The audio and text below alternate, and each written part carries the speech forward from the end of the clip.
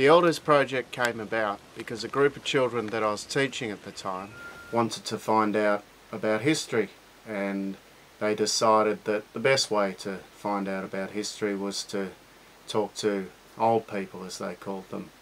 So for the next 15 weeks or so, we went across to visit a group of elders, as they are known, at the day centre over the road from the school, and each week a group of children spent time with the same elder, just chatting and getting to know each other. I enjoyed the experience, how they taught us all these stories about themselves and how they've been going through their lives.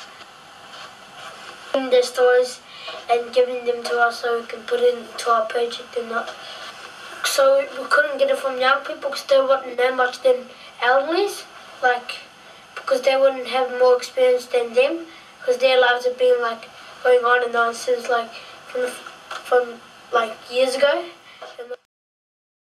I've got a lovely group in mind.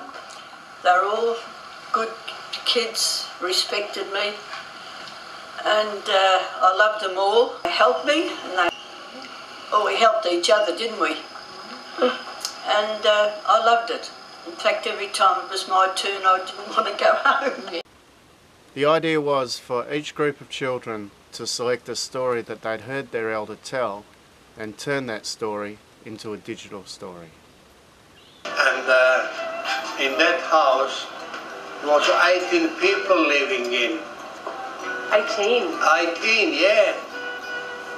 We're sleeping 6 children in one double bed. This is the story about Wally and his adventures in the war. Wally was working in a missile factory in Woomera. He was there during World War II. Wally was a cook and a butcher in the army.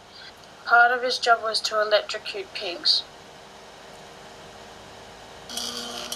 He also used to cut the throats of cows, but he didn't like it that much. I often pity a cow.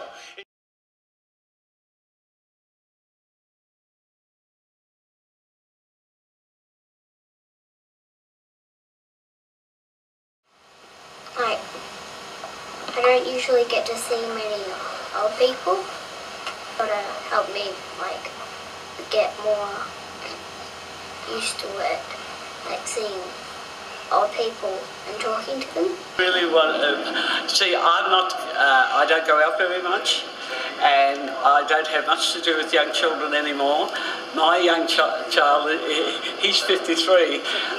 To experience what is going on in the schools of today, I don't know, because I'm not connected. So when I met all you young people who came from the school, I was absolutely delighted. It sent me away with something warm and friendly, and the children of today aren't so bad after all. I was very, very pleased.